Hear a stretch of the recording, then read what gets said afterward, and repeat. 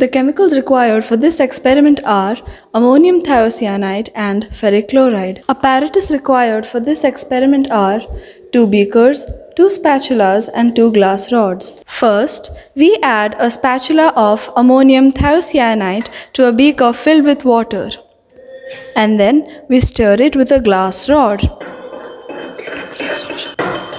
to get a clear solution.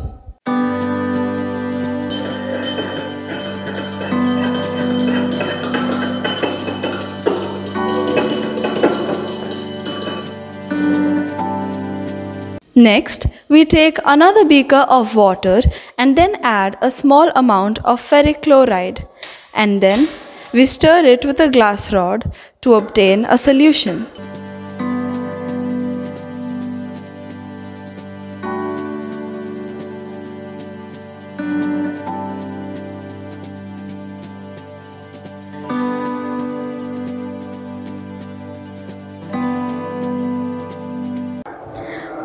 First, we take the solution of ferric chloride and add a small amount on the hand.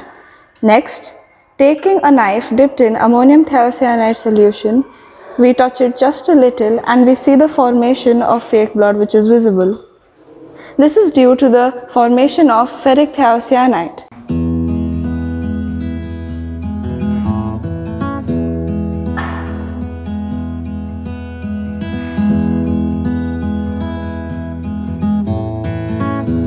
Chemistry behind fake blood experiment.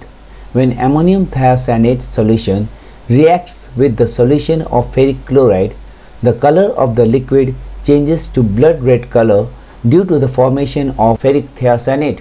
The reaction is as follows. Ammonium thiocyanate plus ferric chloride gives ammonium chloride plus ferric thiocyanate, and the chemical equation for the reaction is as 3NH4SCN plus FeCl3 gives 3NH4Cl plus FeSCN whole thrice.